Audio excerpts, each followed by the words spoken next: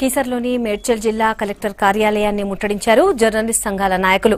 తార్నాకలోని HMDA కార్యాలయాన్ని తరలిస్తున్నారన్న వార్తను రాయటంతో మేడ్చల్ జిల్లా కలెక్టర్ ఎంవీ రెడ్డి ఆ రిపోర్టర్ అక్రిడేషన్ ని రద్దు చేశారు. దీన్ని నిరసిస్తూ జర్నలిస్ట్ సంఘం మేడ్చల్ కలెక్టర్ ఆఫీస్ ముందు ధర్నా నిర్వహించారు.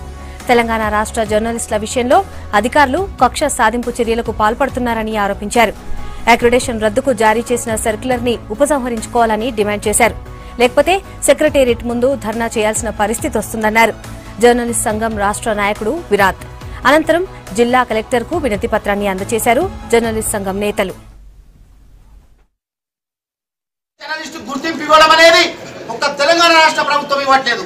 యావత్తు భారతదేశంలో అన్ని రాష్ట్రాల ప్రభుత్వాలు ఇచ్చే ఒక ప్రాథమిక హక్కు జర్నలిస్టుగా అక్రిడేషన్ ఉంది.